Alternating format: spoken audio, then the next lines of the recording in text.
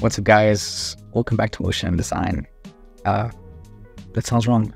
What's up, guys? My name's Luke. Welcome back to Motion and Design. There we go. That sounds better. Cool. So this is going to be the second video in this particle advection tutorial series. I mean, it's 2 videos. I don't know if that counts as a series. But yeah, we're going to be just kind of building on what we did in the last tutorial. Kind of using the pyro advection, but just using it a bit differently. I mean, it's pretty much the same. It's just more changing up the pyro and just adding like a few other like tips and tricks in there. So yeah, again, it's not going to be anything too complicated, but it's going to be a different result as going to look way cooler in my opinion. I really like the result of this one. This was just like a bunch of like messing around, seeing what looked good, but I liked what it looked like. So yeah, again, the project files will be up on Patreon, but if not, you know, like and subscribe goes a long way. But yeah, let's get into it. Cool, so let's start over here with a plane. Let's set this to about 200 by 200. Let's add a pyro emitter. And now we'll get a bunch of smoke, which is cool. But I want to set thickness over here to 2. And I want to change the density to 5. And I want to bring down our temperature. So if you press play now, nothing's going to happen. The reason for that is that our thickness is quite low. So if we go into our pyro over here and decrease the voxel size, now we'll get some cool results. So let's also turn off the gravity because I want to control the gravity. And now when we press play, it works perfectly. We're also going to just go into our pyro over here and turn off the dissipation. The reason for that, according to like I was saying in the last video, is just so that the particles have data the entire time, velocity data the entire time, because if there is dissipation, it kind of just goes flying off. So yeah, that's why we're turning that off. And again, if we turn it on now we'll get like a bunch of smoke.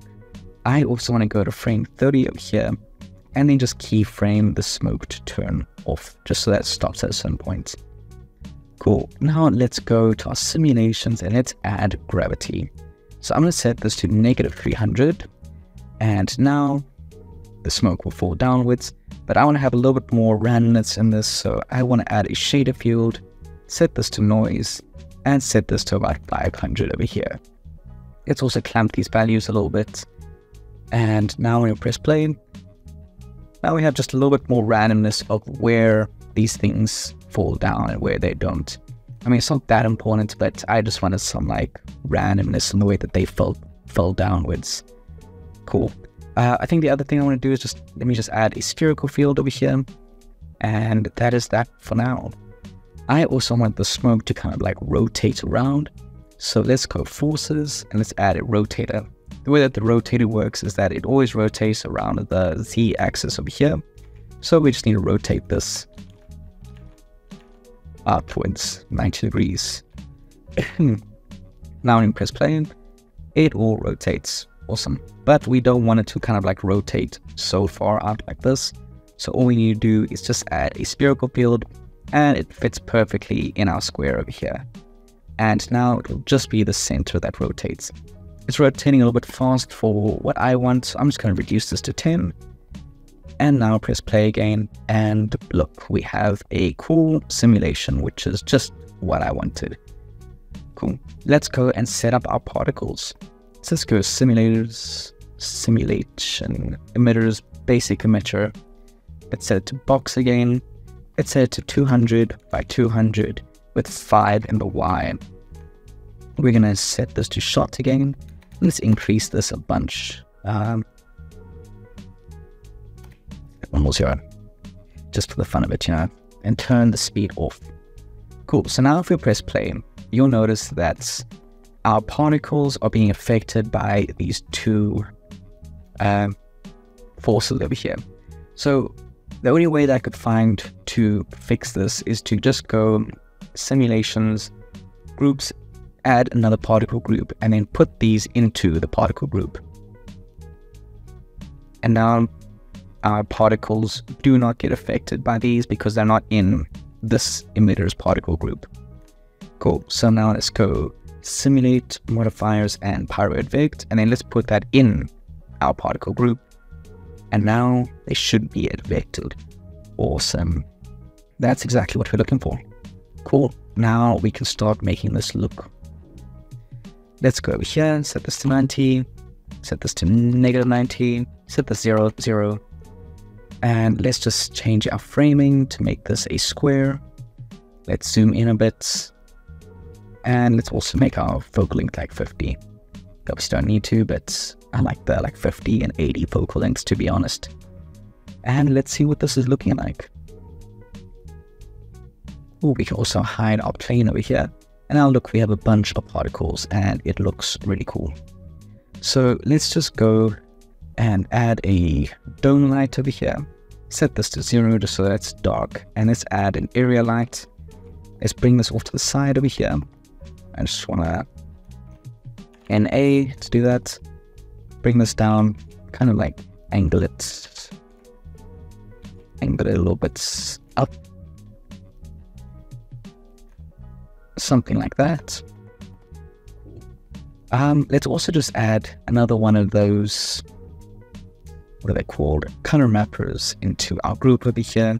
I'm going to do it again by velocity, and maybe this time set it to Y, and I'm going to drop this quite low. Let's see what this looks like. Yeah, it looks cool. If even lower. Maybe X.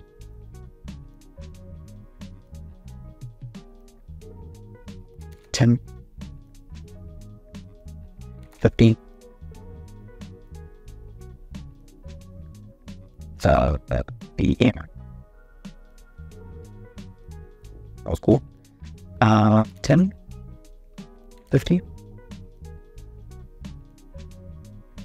Yeah, I think something like that looks cool. Obviously, you guys can mess around with it until it's something that you like. Although we are getting this kind of... I can see what it looks like later. Cool. Let's go and create a texture over here. Put it on our particle group. Add in our optimized spheres just so we can control the radius. And let's go search color user data. And let's plug this into the transmission, because this is going to be perfectly see-through. So if I undo this, we have a bunch of our spheres. And now we're going to add this to a color. Let's add a ramp over here. And I'm just going to clamp this value down quite a bit. And then let's go and increase our roughness by a bit. And let's reduce our IOR. I think that's where the magic of this comes in, is that IOR. I also want to just make this blue. Is it because... Yeah, so I mean, actually you can see if this was over here with 1.5, that doesn't look too cool, but then bringing down the IOR, we're getting something pretty cool over here. I think it's just because of the color mapper over here. I'm going to change this back to Y.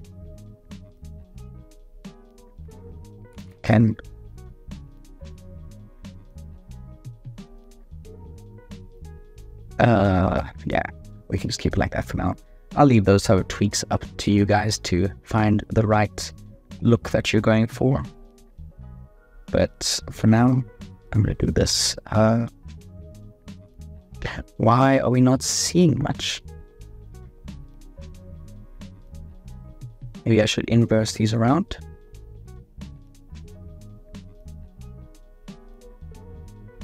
It's almost as if this isn't affecting it at all. That's because I forgot to select over here the particle color. That makes sense now, because it was literally just a black value. Okay, clamp these a little bit more.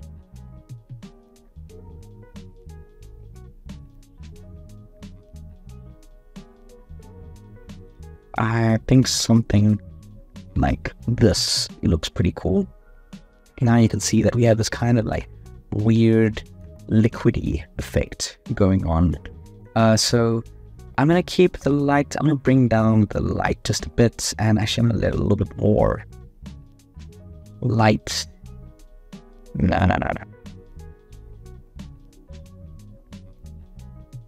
Something like that, I think should be fine.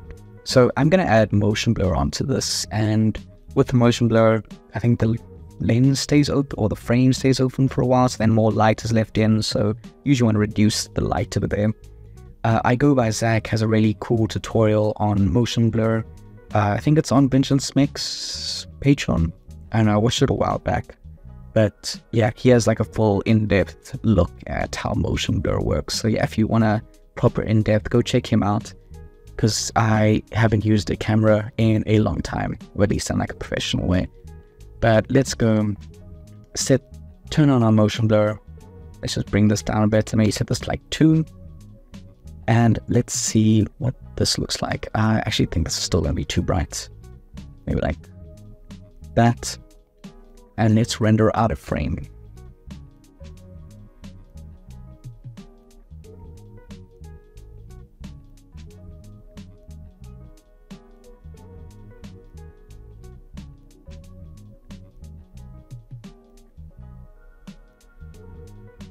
Did I accidentally make it like progressive rendering? Let's set bucket. Oh, that's why. Okay, wait, hold on. Let's stop this. I'm gonna set threshold to 1, change this to brute force, since that we're not doing outside lighting, and then I also want to just make the bucket size a lot bigger. If your GPU is not very strong, don't set your bucket size too high, or else your PC might crash. So yeah,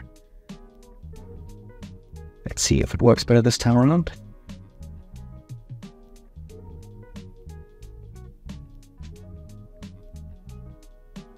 Come on, buddy.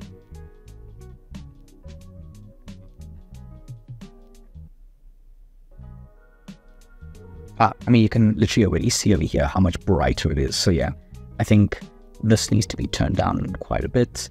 But you can see now that we're getting this really cool effect over here. It kind of looks like this weird mix between like water or something abstract. I don't know, I just really like the abstractness of it. And yeah, the main color that's coming through is through the light, just by, you know, making this temperature like really blue.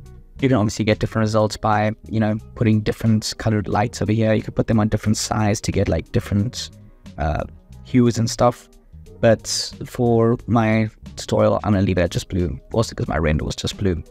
But yeah, I think this looks pretty cool. I'm going to just bump up this contrast and also just bring down this darks a little bit. I don't like that look. That is not what I'm going for. But it's fine. I think the main thing to solve that would just be to bring down our light over here. But hey, you can see the results, and you can pretty much see it's almost exactly the same as the one in the beginning of my video. I think the only difference is that I just spent a little bit more time on this color mapper over here just to get these contrasting between the whites and blacks over here to be a little bit more. But yeah, you guys can do that on your side, or you can just, you know, download the project file. But we can also do something else over here. We can just add another camera, and we can flip this around, and now we got a whole other look on this side. Now let's find like a cool frame over here, and look at that. It looks like a bunch of like bowls rising. And I think same thing. I think the light might be a little bit too bright. Actually, let me stop that. But yeah, I mean, with this, we can just add some, hey, stop rendering. Let's just pick point over here. Let's add some depth of field, just like 2. And then yeah, look at that. We have a pretty cool render over here. I think I'll adjust the colors a little bit more, make it a little bit less blue, or add different colors and make it also less bright. But yeah, I mean, look at that. We have a really cool result over there. And just from this, we have 2 really cool scenes now. And you can get a bunch of different looks just by adjusting this clamping value over here, and also adjusting the color mapper. But yeah, mess around with it, see what you can create. But this is pretty much how I got the results that I showed you guys in the beginning. I think it looks pretty cool, and yeah, hope you guys do too. Yeah, the project files will be up on Patreon if you guys are interested in that. But if not, a like and a subscribe does go a long way. But yeah, until next time, peace.